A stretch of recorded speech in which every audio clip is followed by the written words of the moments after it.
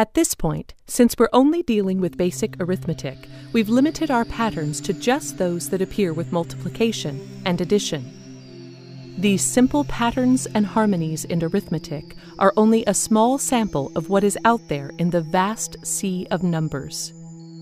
These patterns are what make math work. What's more important than memorizing any specific pattern we've seen is knowing that such patterns exist and having a mind open to seeing them. The ability to see these patterns is an important skill in mathematics, and ultimately, being able to use math to understand the world around you. A great example of someone who was able to see the mathematical patterns around him is Carl Friedrich Gauss. In 1787, young Carl was a 10-year-old student in Braunschweig, Germany. The pattern that was perhaps most apparent in his class was the tedious repetition of a dismal life, toiling over slates in a drab, low-ceiling classroom and avoiding beatings from the abusive teachers. There was an instructor at the school by the name of Büttner. Although he enjoyed intimidating his students, Büttner often found that teaching involved too much work. He therefore devised ways to keep his students busy for hours on end while he sat back to relax. On one occasion, as the story goes, he gave his class the task of adding together all the numbers from 1 through 100. This, he had hoped, would earn him a relaxing afternoon of watching students tap away at their slates. He had barely finished his instructions when his student, the young Carl Friedrich Gauss, stood up from his desk, walked up to the front of the room, and turned in his slate on Büttner's large desk with an offhanded, "There you go."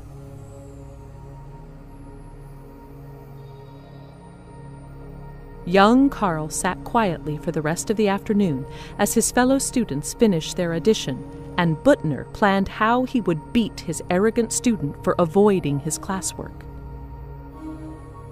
One by one, the other students finished and placed their slates on top of Carl's. When all of the slates were turned in, Büttner immediately ripped Carl's slate out from the bottom and looked at it. To his astonishment, he found that Carl had the correct answer, and the only number on his slate was the answer. He had written no calculations whatsoever.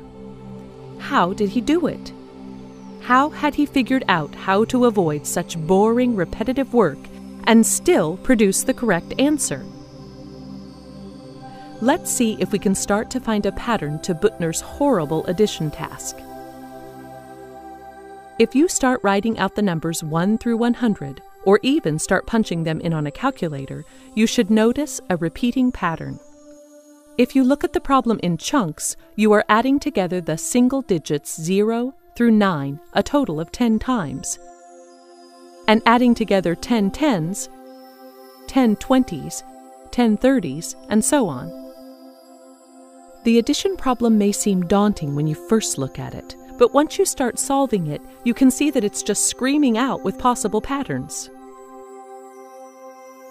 It's not completely clear what approach Gauss actually used, but more than likely, with the speed at which he solved it, he probably thought along these lines. Let's think of all the digits as being drawn out in a long row end to end.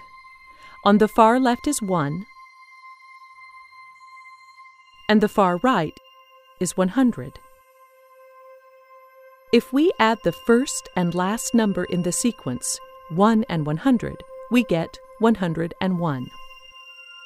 If you look one step in from these numbers to 2 and 99 and add them together, you also get 101. Move in another notch to 3 and 98, and they also total 101. This pattern continues throughout the sequence of numbers until we meet at the center with 50 plus 51 equals 101. We've seen that arithmetic statements can also be encoded with shapes. To make the pattern perhaps a bit more obvious, let's picture the numbers 1 through 100 as little squares.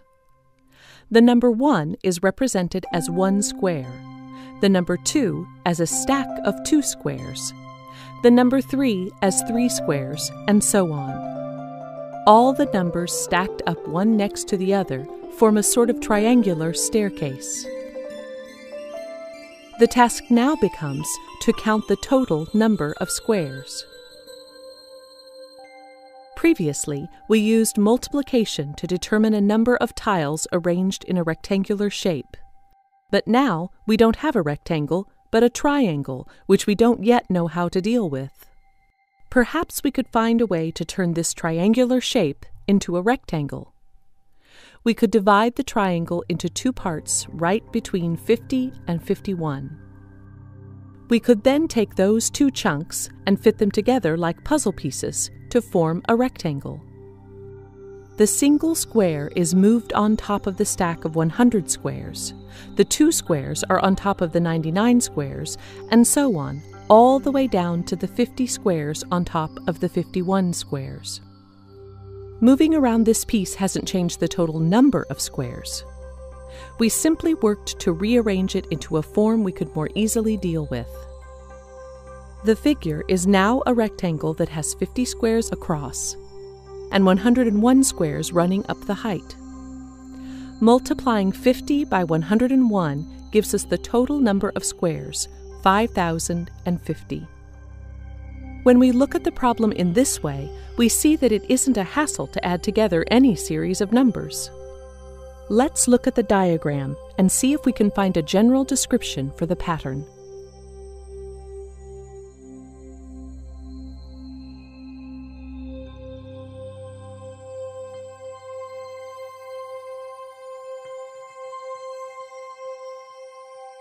The height of the rectangle is the sum of the first and last number.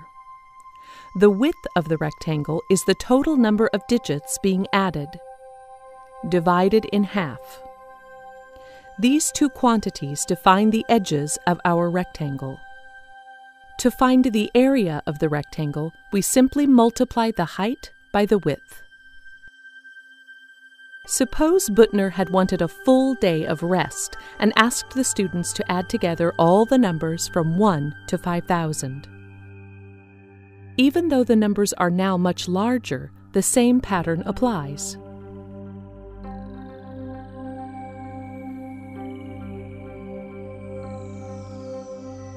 The first number in the series, 1, plus the last number in the series, 5,000, total 5,001. The total number of digits being added is 5,000, and half of that is 2,500. In this series of numbers, we could add up the sum 5,001 a total of 2,500 times. The answer is 5,001 times 2,500, which turns out to be 12,502,500. Why stop there? So far, all of the series we've worked with have started with 1, but they don't have to. Let's add up the numbers between 5,001 and 7,000. Just because the numbers are now bigger doesn't make the pattern itself any more complicated. We can encode the numbers again as little squares making a staircase, but this time the low end of the stairs doesn't reach the ground but starts up at 5,001. We aren't figuring out how many squares make up a triangular staircase, but we can still apply our pattern of cutting the shape halfway across and stacking the pieces to make a rectangle. 5,001 added to 7,000 equals 12,001. There are a total of 2,000 digits being added, and half of that would be 1,000. We're adding the sum 12,001 a total of 1,000 times. We multiply 12,001 by 1,000 to get 12,001,000. We were able to add up 2,000 numbers for a total over 12 million in just a matter of seconds. There you go. Carl Friedrich Gauss went on to become one of the most influential mathematicians in history, and was among the first people to make a fundamental change to some ideas that had lasted for centuries. He was without question a brilliant man, but don't regard him as some sort of inaccessible genius with a giant pulsing brain beyond the comprehension of mere mortals. When you look at Gauss's method of breaking down the task of adding together a sequence of numbers, you can see that it uses only basic arithmetic and is relatively simple. If the only thing we take away from this is a way to quickly perform addition, we'd be missing the big picture. The important aspect isn't the answer, but how we found it. Beyond adding together numbers, his method can give us an example of how to harness logic to break down a seemingly hard task into an easy one. In general, what it takes to solve complex problems often isn't sheer brain power, but a novel perspective to see the situation in a new and often simpler way. A great example of this is the Chinese finger trap toy. These toys are simple woven tubes in which you can stick an index finger in each end. If you want to get your fingers out, you could try pulling them out forcefully, but that only causes the tube to clamp down harder. The harder you tug, the tighter you get trapped. In order to free your fingers, you need a different perspective on the situation.